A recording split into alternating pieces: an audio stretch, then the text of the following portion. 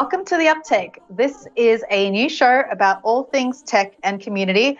I am Anna Chu, your host, and I'll be introducing you to people all around the world covering topics in the world of tech, personal stories of professional learning, development, and community building. We're going to figure out the answer to the question together, what is community? If you have ever helped someone with a question, learned something new, or shared something you've discovered, well, guess what? You're actually part of a community. My hope is that through the Uptake, you'll meet cool people in the world of tech, hear stories and get inspired and be a part of a vast and expanding community in your area and beyond. In this episode, I'll be talking with some friends at Microsoft, April Speight and Dona Sarkar. April is a senior cloud advocate at Microsoft working with the spatial computing team and recently spoke at Microsoft Build. I just saw her session on DIY tech with the amazing Chloe Condon.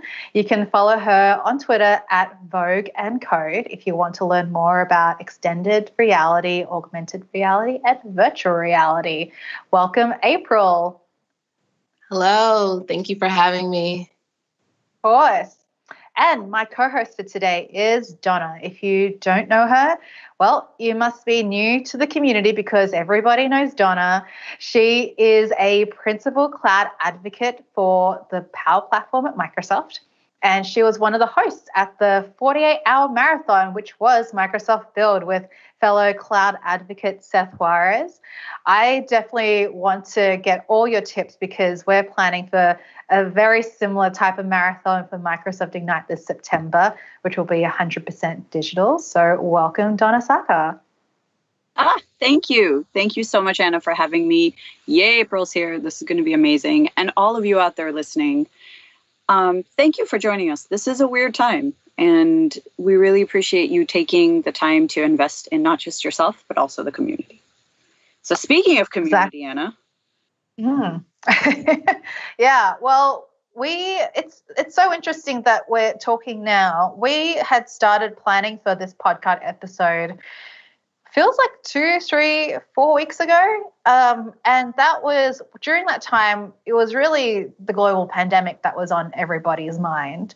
But now there's so much more going on. We're seeing the resurgence of a very, very important movement, Black Lives Matter. We're seeing on the news protests against the police, against police brutality, really. Lots of important calls for police reform. And I myself, along with many of my friends and family, are educating ourselves on what's going on, having really good conversations with friends and family about systemic racism.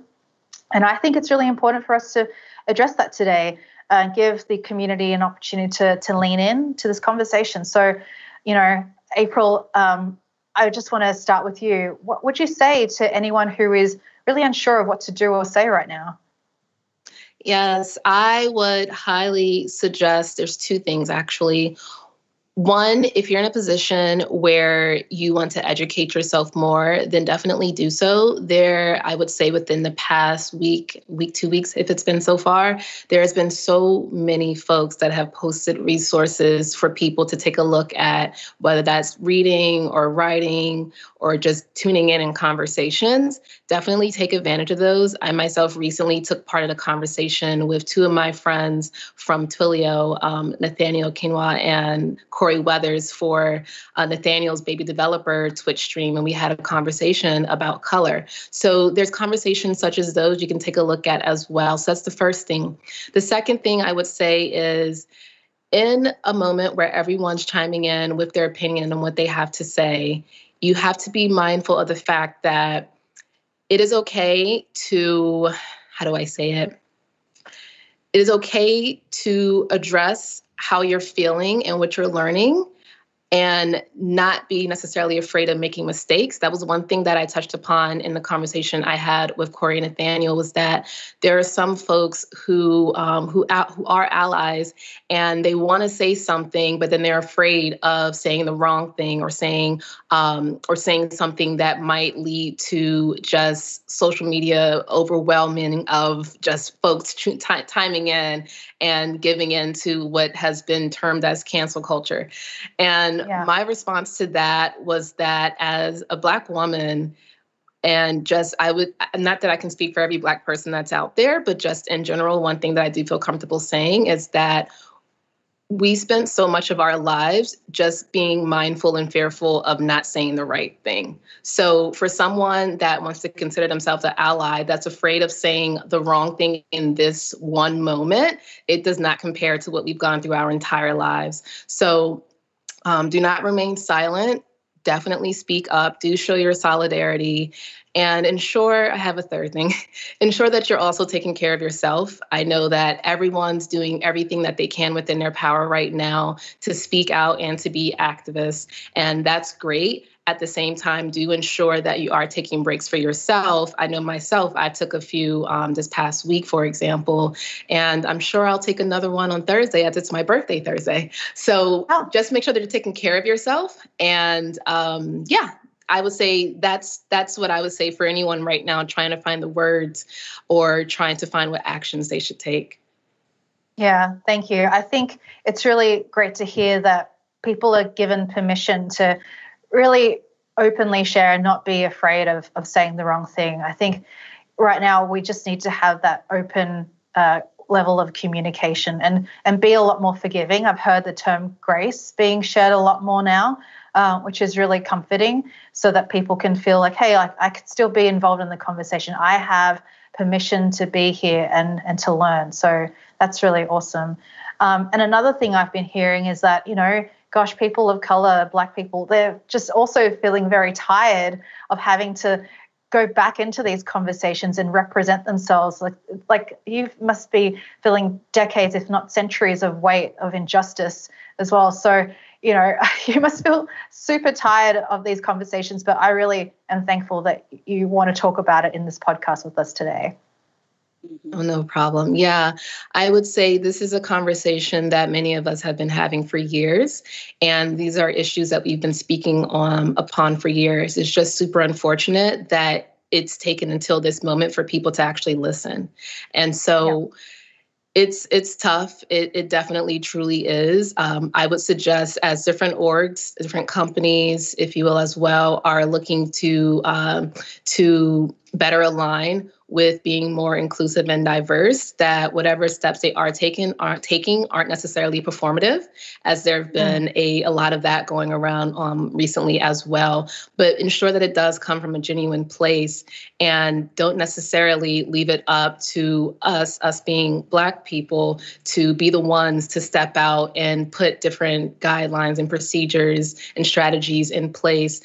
I feel like as adults, we're all capable of doing the research, and if needed, definitely reach out if you have questions, but also don't necessarily expect Black people to just hand all the answers over. Mm-hmm. Yeah, 100%. Well, firstly, thank you, but also happy birthday for Thursday. Thank you. I'm hoping you spend a lot of time with some self-care. So the reason why I invited both of you to this episode is because you both share a passion for fashion. Hey, that rhymed. But you happen to work in tech.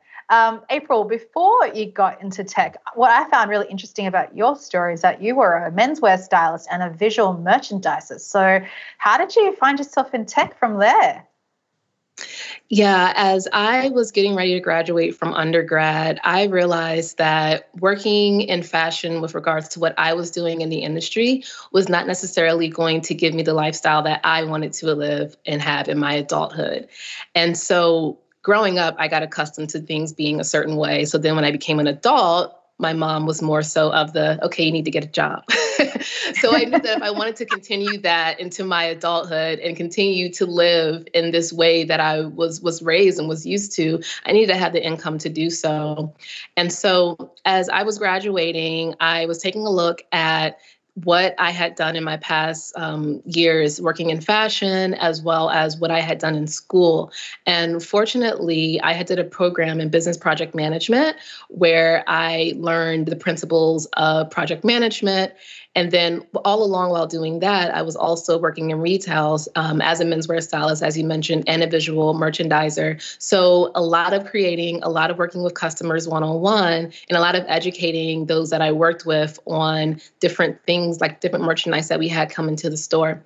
So as I was trying to figure out exactly what I wanted to do outside of the fashion industry, I started looking for roles related to project management. And at that point, it wasn't even necessarily tech related. It was just project management. And what I found was that most of the roles that were available were for project managers in the IT industry. And I was confused because at no point in my program did our professors ever mention anything about having IT experience. So that was definitely eye-opening. And I really had a moment where I just sat and thought to myself, how could I turn this around and show that I was capable of doing project management in terms of a role, even though I had all this fashion on my background?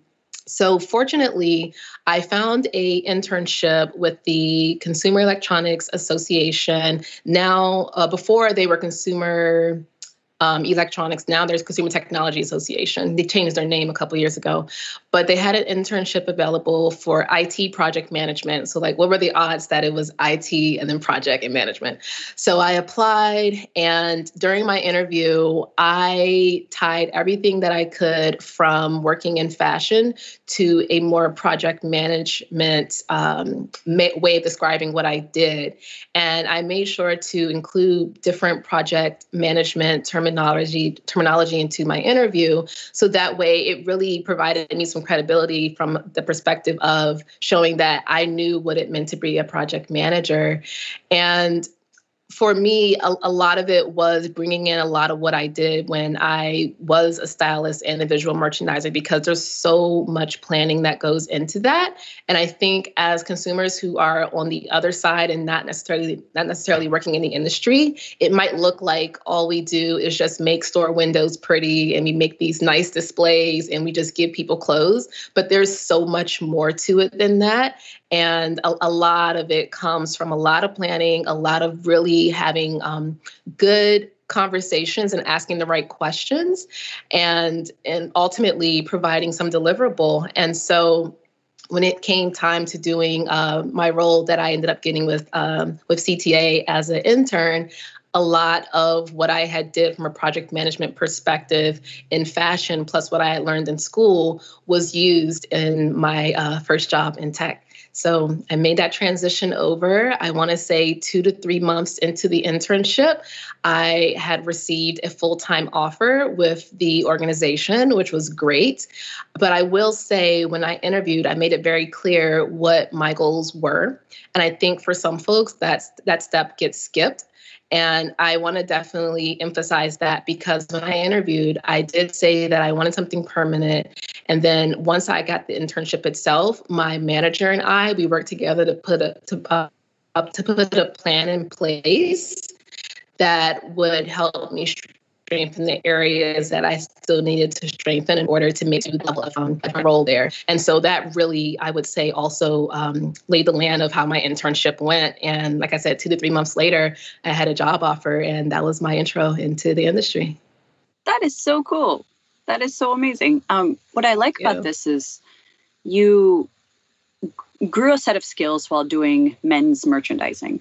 And a lot of people think, I hear this all the time. I'm sure you hear this. Fashion, tech, those two aren't related at all. We're like, actually, they're quite related, because you use the same set of skills to do both of them.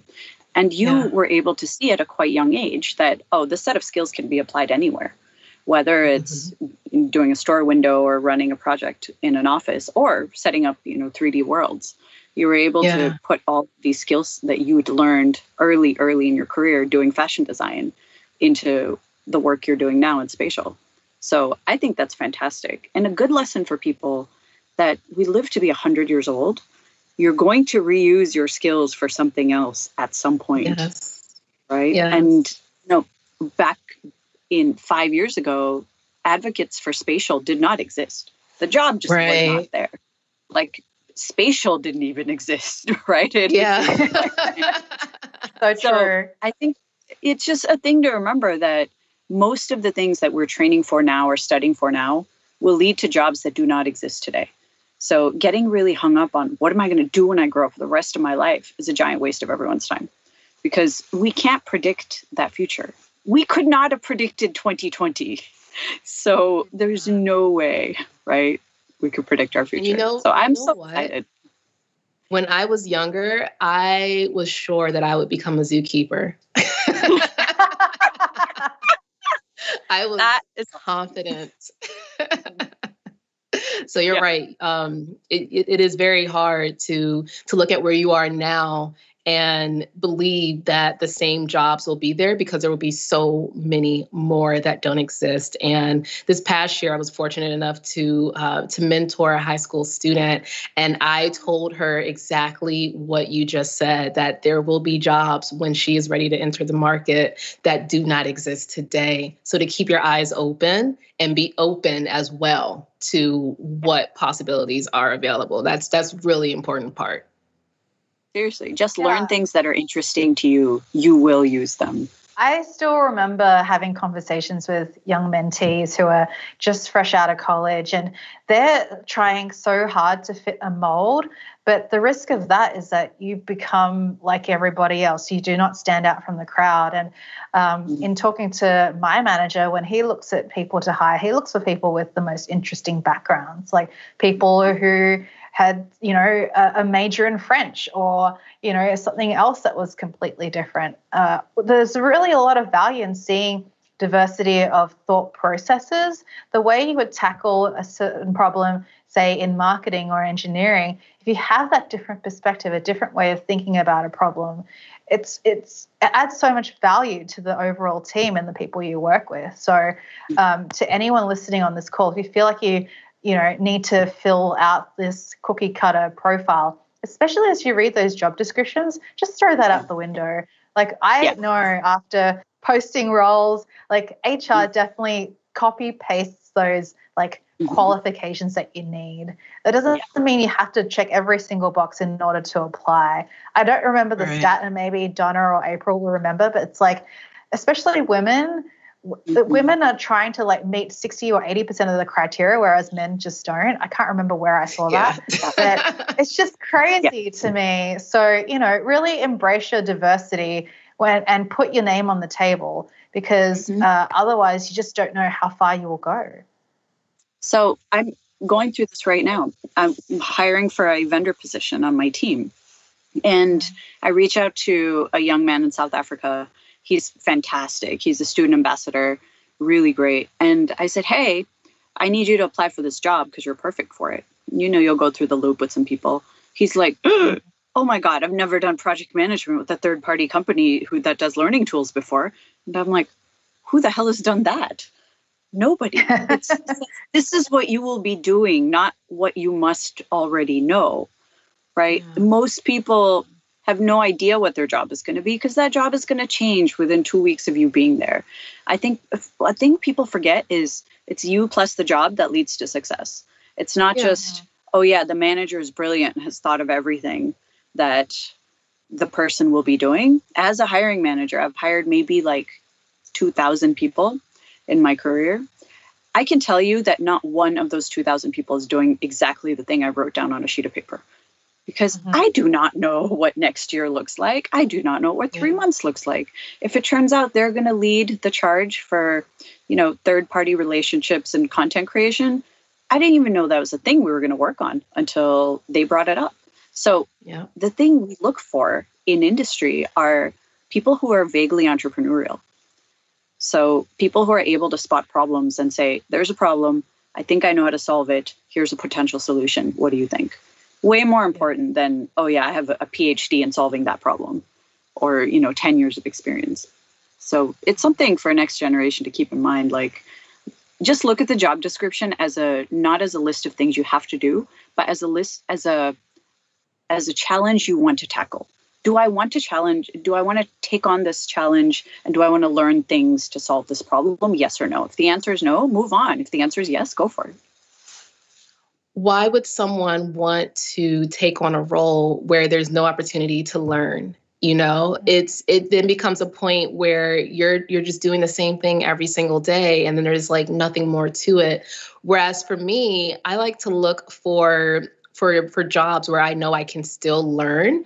Even working in spatial, for example, what's really great about working in spatial, I will say, Compared to something like Python, which happens to be like my first real language that I gotten to know from a stronger perspective, for example, where Python is more stable. You don't see that many differences from different versions, if you will. Whereas with spatial, it seems like there's always something changing. So when working in spatial, for example, you can't know everything, because it's impossible to know everything. And something new is always going to happen. And I think for me, that's why I really love what I'm doing now with cloud advocacy and the spatial computing team, because there's always something new that's popping up on the scene. And then as soon as it pops up, it's like, okay, who's going to tackle that and learn more about that? Or it just might be a matter of taking the initiative and learning more about that and coming back to the team to let them know about it as well. And I truly, truly, truly love that. And like, keep in mind also, when it comes to all the requirements that are on job descriptions, if a person, and I've heard it from a hiring manager, if a candidate meets every single thing on the list of requirements, they should probably not be hired, because then at that point, they probably need a job that's going to be a little above more than what that position is. There'll be nothing for them to learn. So if there's things that you don't necessarily know, that's cool. If the job descriptions are more so tailored in a way where it's like required skills, like, yeah, you definitely want to ensure you have those skills. But for all the ones that are nice to have, if you can hit a couple of them, that's great. I know coming over just into Microsoft in general with my first role, which was with the Docs team, I was very fortunate to have been in contact with someone that was already on the team. That's one thing I will also suggest as well, is if you're finding jobs on different job boards and you're curious about them, try to seek people who already work at the company or even better on that team, because they themselves can give you a summary of what it's actually like on a day-to-day basis doing whatever that job is. That way you have a better idea what to expect. And then also it can help you tailor your interview questions as well as you're preparing to interview, because you have a better grip of what the job actually entails. So that's what I wanted to say. Yeah, I cannot agree with you more, April. I would never recommend anyone to apply for a role unless I really believed in that team, unless I believed there was a lot of room for them to develop and grow, and that manager was freaking awesome. I would hate to recommend a friend to a place that was toxic or even anything close to that. That is not what I would feel comfortable doing at all. So yeah, highly recommend anyone who's thinking about going to a new company, find someone that you might know who you can trust. But of course, not everyone has the luxury of doing that. April, I want to ask you, because, you know, when you were in that space where you were a menswear stylist and a visual merchandiser, and you were starting to think, okay, I want to get into this project management space, and you were looking at your first group of job descriptions to apply for, what tips would you give to someone who's looking at their next career 2.0, if you will, and preparing for that? Like, what skills should they be thinking about? Or how should they take that inventory to figure out how to apply? Yeah, so starting off to the point you made about your inventory of the skills that you do have, you definitely want to take that into account, because 9 times out of 10, you have skills that will be transferable to other roles. And on the surface, it might not sound like it, but when you really sit down and think about it, there are some skills that can transfer from one industry to the other. I think some folks can get really into their own heads and just assume that they must start from scratch, and then they must go get this degree or must go do that boot camp, and they must hang around these circles and so on and so forth. And honestly, that's not necessarily the only path you could take. I mean, if you want to take that route, by all means do it, but that's not the only way to get into the industry. When I came into the industry, it was, I had no leads, I had no network in the tech industry. So it was really all just me seeking whatever I could find. And I believe when I found that internship, I think that was back when it was okay to find jobs on Craigslist, and that's where it was posted. but really being mindful of the skills that you already have. And then once you have an idea of what you're capable of doing, start to get an idea of what seems interesting to you, not necessarily something that you want to do for the rest of your life. Because I started off as a project manager. I then went to becoming like a systems analyst, and then I became a program manager, and now I'm a cloud advocate. So there's like been so many different mini careers in tech where project management, long story short, wasn't my only career. So I say that because don't necessarily feel obligated to treat your very first role you're looking for in tech to be your lifelong career, your what you do basically for your career, because it can change, and that's totally cool if it does change as well. I think sometimes people feel guilty when their mind does change once they've started doing something, especially when you are leaving from one industry to another. There may be some folks who really highly praise you in the industry that you're coming from, and they're just not understanding why you would ever want to leave.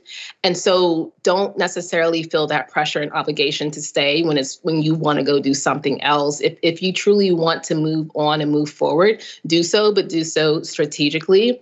I, at one point, after I came into tech from fashion, I actually left tech for a little bit to go back into fashion, and then I came back into tech. And while that's okay to do, I did not have a proper plan in place when I did that. Usually those who are the more successful of the bunch had a plan in motion to have things work. So make sure that you are being strategic about it. But in general, take inventory of the skills you have and see what can transfer. Find something that seems interesting, not necessarily something that's your forever job, but something that seems interesting. If you're ready to move on to a different industry, don't feel obligated to stay in your prior one, because other folks are trying to make you stay. If you're ready to move on, definitely move on. And then the last point was to be strategic about the moves that you're making. Mm-hmm. I couldn't agree more with you, April, on those, especially that last one. I would say there's 3 things that I wish people would do more of, especially when they're changing jobs or changing roles. One is when you take inventory of your skills, ask someone else, because we're actually really bad at knowing ourselves. There's things we take for granted. They're like, oh yeah, I speak all the time. I'm not that good of a speaker. People are like, it is amazing that you can go say random words about nothing for 45 minutes. And, we may not think that's a particular skill, but lots of people think it is, for example, right? Or being highly organized, or all sorts of things that we take for granted because we've lived it and grown it for so long. So ask someone else who's not your mother. Okay. Yeah. Mothers, bad. Sorry, moms, including my own. You're not a good gauge of skills. So ask someone who you used to work with, like, what would you call on me for? Right? There's an emergency. What is the thing you'd call on me for? And they'll give you some things you may not even know. The second thing is, April, like you're saying, when you vacate a position to go somewhere else, even though people want you to stay, there's that guilt. But there's also an opportunity for someone else who might be eyeing your spot. Yes. And you're suddenly creating the space where they know it's possible. And you leave and you've provided this wonderful benefit to someone who wants it more than you. And the third thing is, when you change jobs, you're in a position of power, and stay in a position of power. So that's why I think what you said, that third point, is so important. Like, be strategic. And that means while you're employed, seek your next job, because you will give off a vibe of power, because you have a job, it's highly paid, or it's paid. You're good at it, you're appreciated at it. So when you go into a job, an interview, you come at it from a position of non-desperation, not hire me, I can start tomorrow, not, I'll do whatever you guys want me to do. It's a matter of, no, I'm here to interview you, company, to see if this is better than what I've got. What I've got is pretty damn sweet. And if this is not way better, this is not worth my even time or conversation. So going into it from a position of power, I feel, is so important, especially for women and minorities, who often feel like, oh, I'll just take what I can get because I'm so lucky to be here.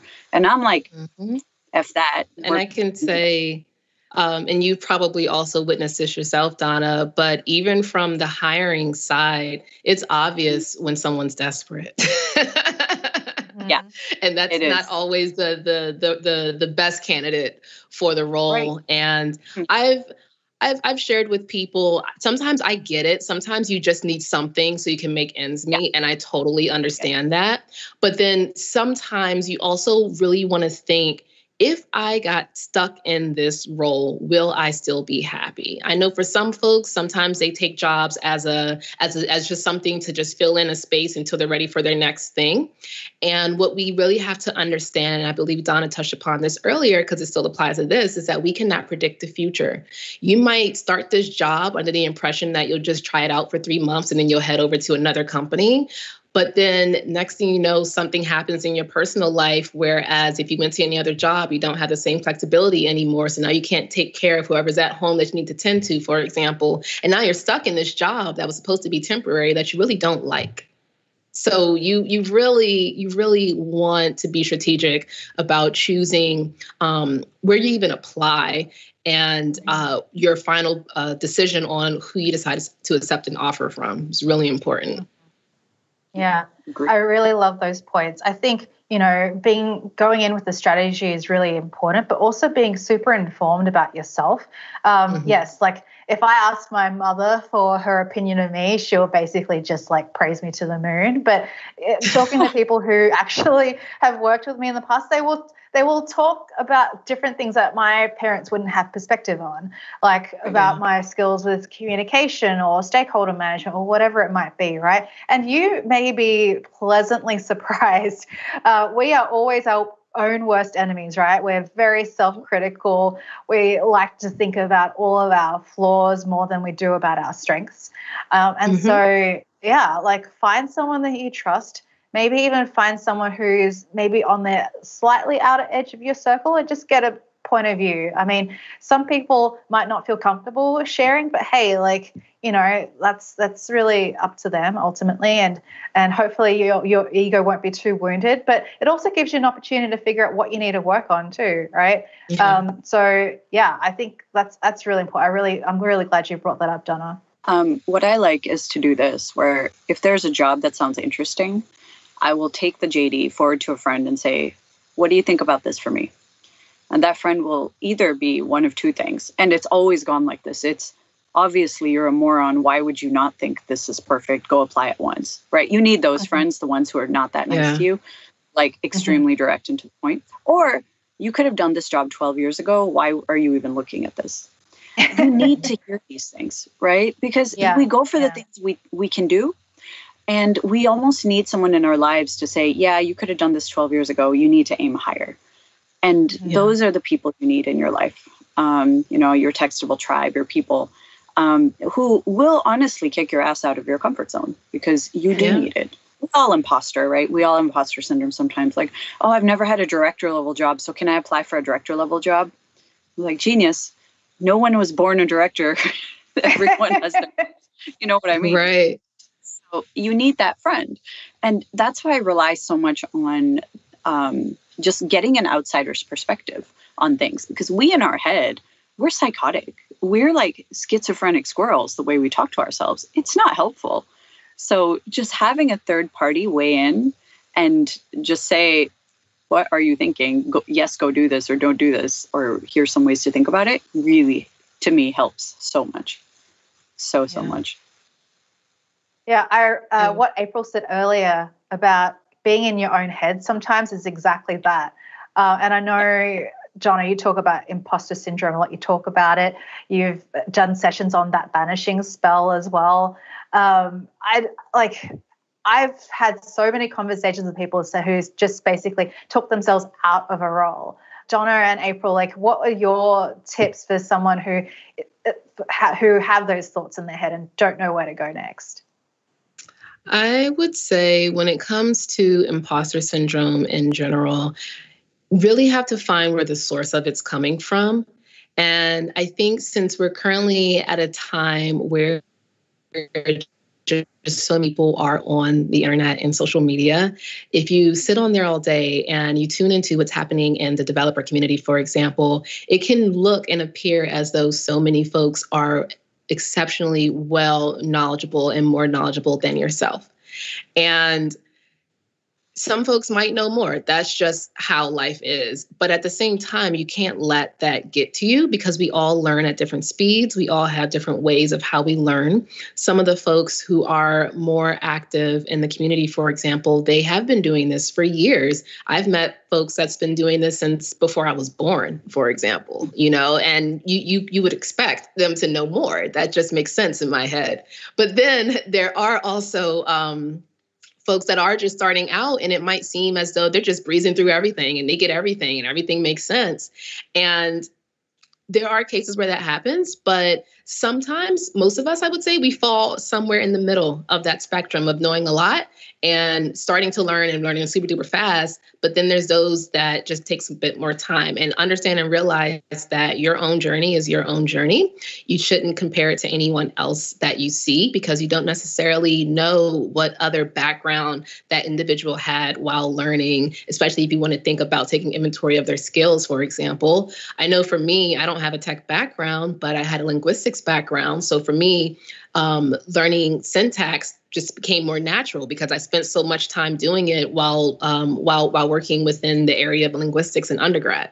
So you just never really know what people have in their own little toolkit that's helping them become more comfortable with what they're learning. In addition to that, when it comes to imposter syndrome, the point was made that you can talk yourself out of something. And what really sucks is when you see someone else do it and then you sit back and think, oh man, if I didn't talk myself out of it, that could have been me, or I could have been further than that now, or I could have been as successful in my career and so on and so forth. But it's all because you sat there and talked yourself out of it. So do understand and realize that a lot of the self-doubt that you're giving yourself, at the end of the day, it's really just hurting you. And if there's something that you really want to try out, just go do it.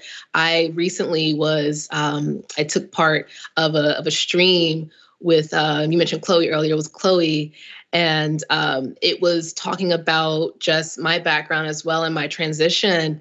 And one thing that her co-host, she had said to me after the end of the stream, she said, April, you have this thing with you where you very nonchalantly say that you saw this thing you wanted to do and you just tried it and then you did it.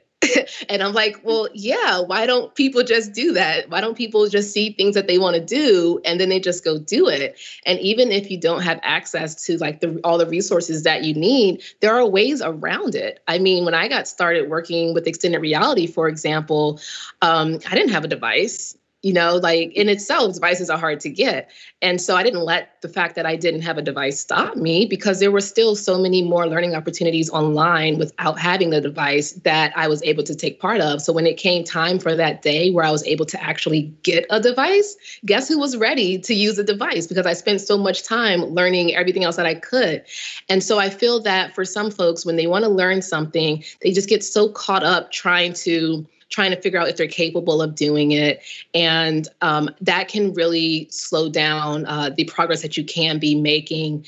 If there's something that you really want to pursue and try out, go do it.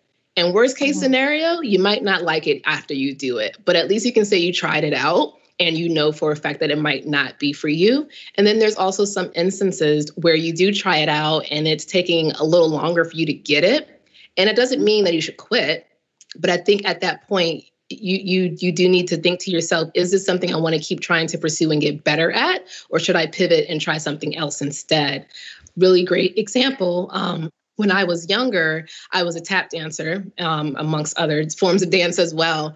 And there was, I think they were drawbacks. I could not get drawbacks in class to save my life.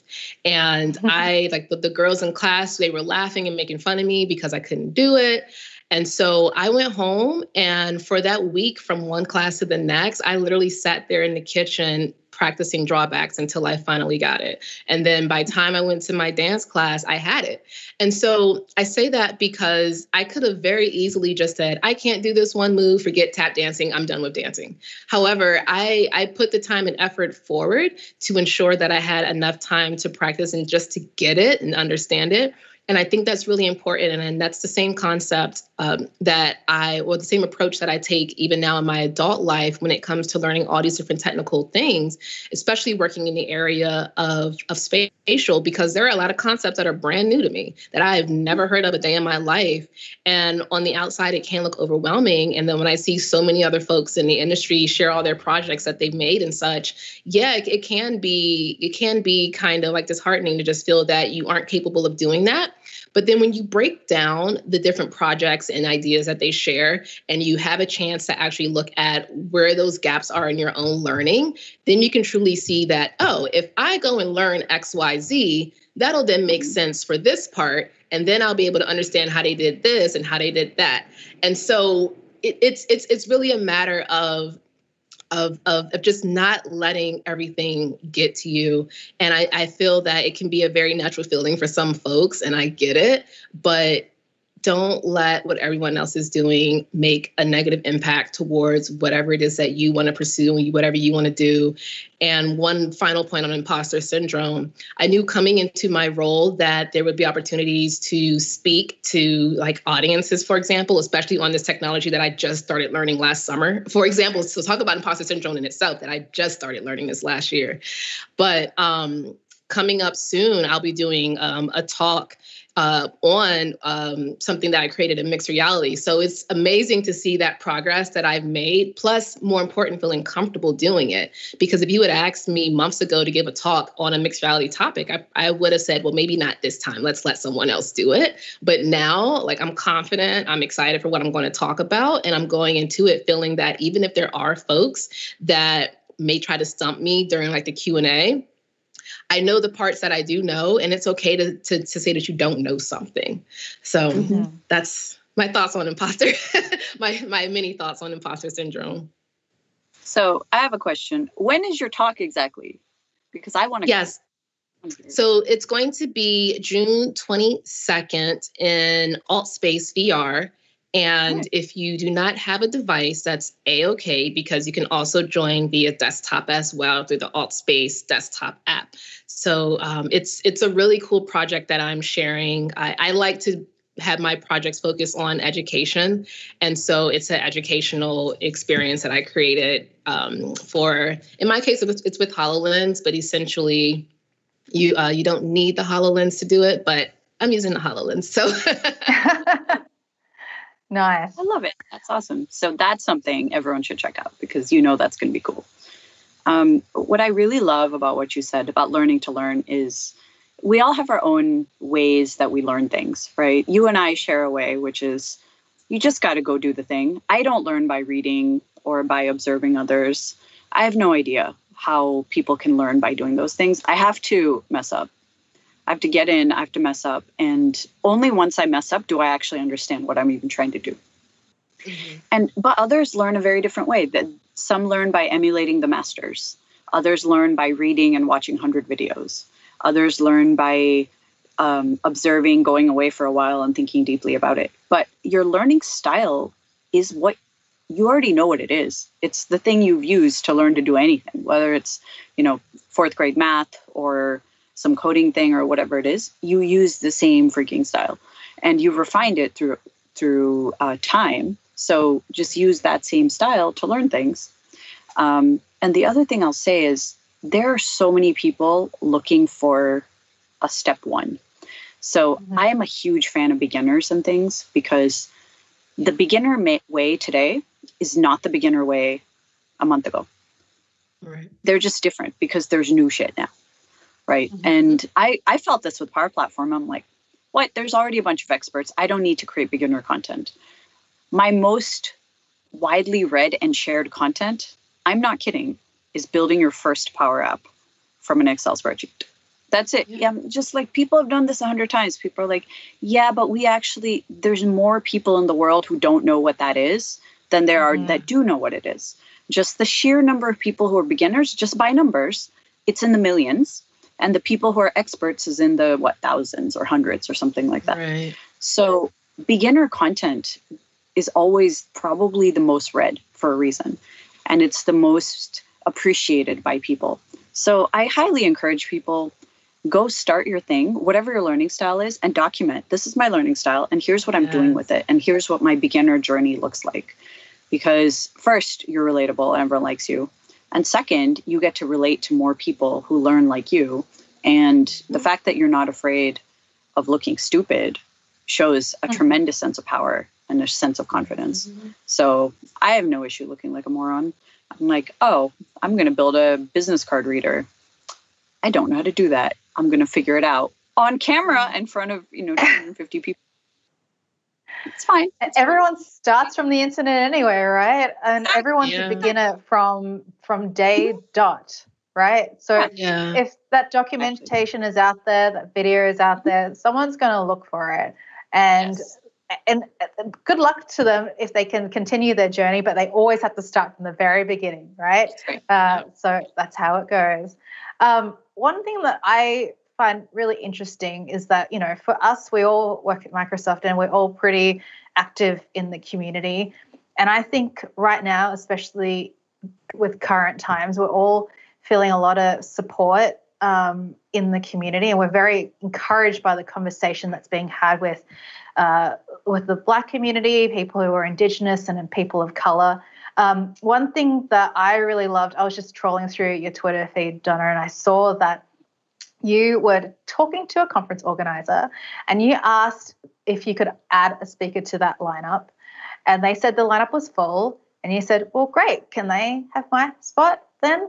And so they were like, oh, yeah, we'll make some room, which is amazing. So I want to pivot the conversation more about how can we be better supporters of the community? How can we give back? And you close that tweet with, everyone can create a bigger table. So, let's start with Donna and then we can go to April, but I'd love to talk a little bit more about that. So I fully believe people don't realize their power.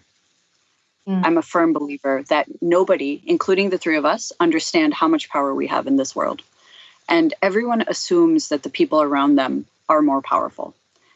And when everyone assumes that, no one knows how much power they have, right? So everyone assumes everyone around them has a whole arsenal of swords and knives that they use to fight battles in their garage. And in fact, none of us do. Or in fact, all of us do.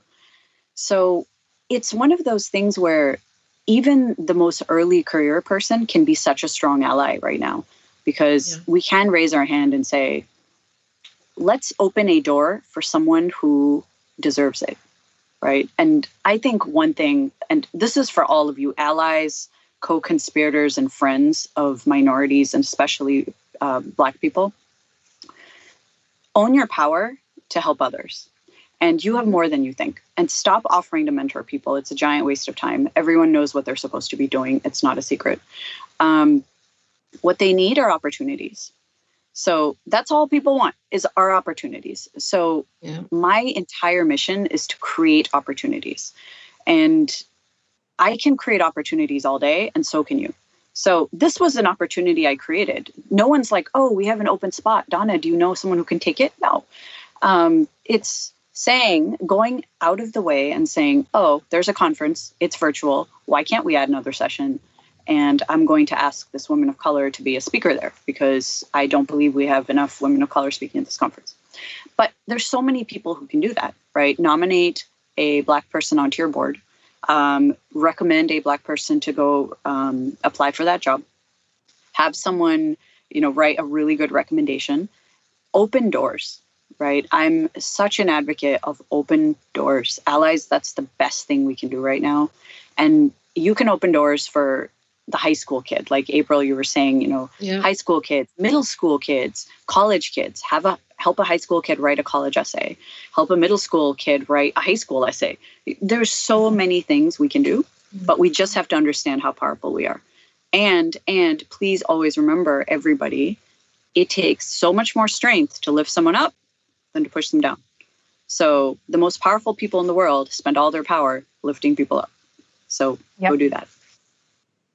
I think it's really important to ensure that, I would say from my perspective, once you make it to a certain point in your career, to always reach back and bring other folks along.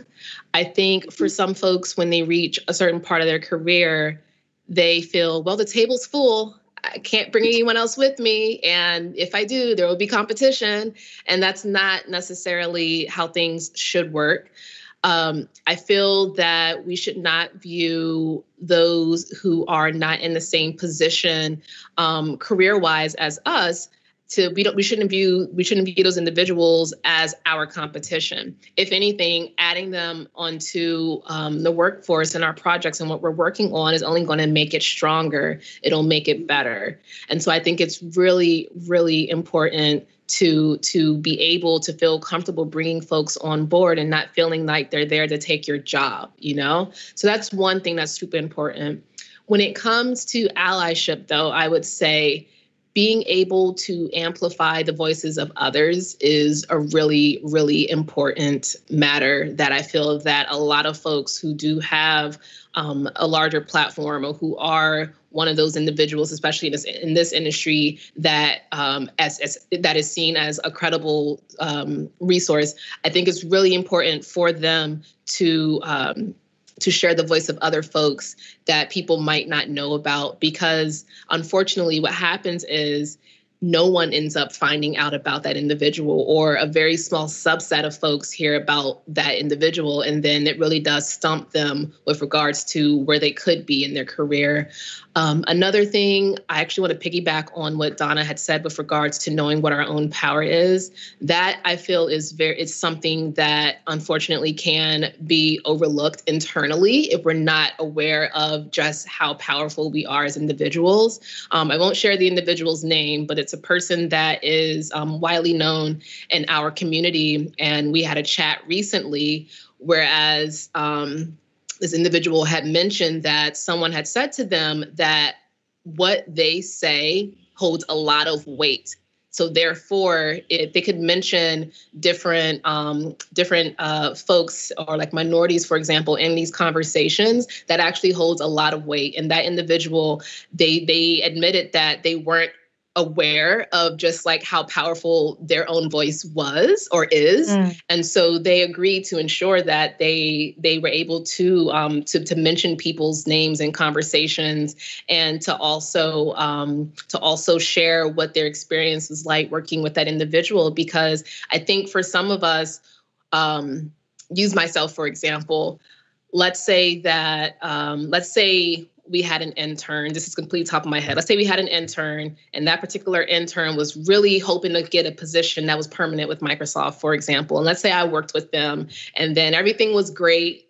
Internship ended, and then that was it for the conversation. And then this individual, they're trying to get a job, but no one was there to support them. So now it really puts a blocker. Whereas myself worked with this individual. In a sense, I want to say we should feel obligated to highlight the success of those that we've worked with, especially if they are in terms of levels below us. Because since at Microsoft we have levels, if they are below us, it is great to ensure that their managers know what work that they've done. I hate to say it, but unfortunately, we live and work in a society where it's not always a matter of me just speaking to my accomplishments. We really have to quantify everything, or we really have to have someone else say that, oh yeah, that person is good, so you should also hire them. And is it right? No, it's not right that there are times where folks just don't believe us for what we have to say, but that's also why it's just as important as allies to ensure that if we have these really great working opportunities with folks, or we know the type of work that they're doing in the community, let people know, amplify that. Don't just keep that to yourself and just brush it off as just someone else doing this other thing in tech. Like, share that, talk about it, because it really holds a lot of weight in very important conversations. And then typically, I would say, once that individual does get to that level where they've been onboarded, for example, more than likely they're bringing other folks with them, and then that cycle continues. And that's how we're able to create a more diverse workforce, especially here in this tech industry. And one thing I will say is that as you are helping folks out, and as you are, when it comes to being allies and such, yes, it's great to share where you stand on those matters, but not everything has to be not everything has to be, how do I say, promoted on social media that I did this great thing for this person and I did this other great thing for that other person. I know for me personally, if I can curse for 1 second, I do a lot of shit behind the scenes for folks, you know, and I just don't spend all day on my social media feed talking about it, because for me, what's more important is that this person was able to get to where they needed to go versus me patting myself on my back to show folks that I'm helping out other people. So if you are helping people out, don't do it just for applause to show that you're a good ally. Do it from a place of being very genuine and wanting to help folks out. And I can promise you it'll be that much more rewarding when you are doing it from a place of being sincere and genuine. Yeah, there was so much in that. It reminded me of something that I've learned at Microsoft, and sadly, most of my career has been with Microsoft. But take it or leave it. I've certainly learned that you cannot burn bridges. Everyone remembers everything. Everyone talks about each other, and they're just facts. It's not meant to be a criticism of anything, and I don't think this is just stereotypical of just Microsoft. I'm sure it is with other corporations too, but people remember when you've lifted them up. People will remember if you've pushed them down. And thinking about, you know, that table as well, again, to the earlier point about competition, if you are there to enable other people and empowering them, they will remember, and you will have them as allies for life too, right? And they will also take from your example and also look to mentor others or lift others up or give them opportunities. It's all, and maybe I'm a bit Pollyanna about this, but I really feel this is a very cyclical thing. If you put really good positive vibes out there and lead by example, others are totally going to follow. So, you know, this happens in corporations, in companies, and organizations, and communities. So I really like seeing that. Sadly, there, you know, you do remember the bad apples, and it's because they are somehow lacking awareness of the effect that their behavior is having on others. But the same also applies to positive behaviors, to encouraging behaviors. People remember everything. So I don't know if that's a word of warning, but certainly it's a lesson that I've learned over the course of the few years, and I've applied it to everything I do now. So true. Well, I know we've talked a lot and we're totally over time. So I really want to thank April and Donna for having this conversation today. I've borrowed this tradition from Donna is to give homework to our listeners. April, do you have anything that you'd recommend our listeners do after listening to this episode?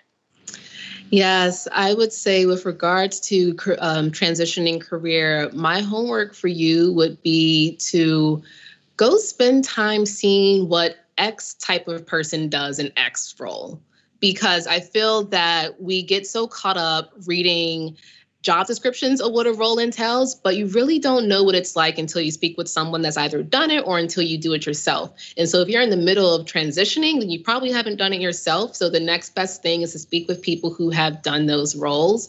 And I feel right now we're at a time where it seems a little easier to get in contact with folks because most of us are at home. So if you have a chance to reach out to people who have jobs that you think you might like, or even ones that you're just a little bit into, but maybe not, check those out too, because it might end up being something that you actually love and do want to try out.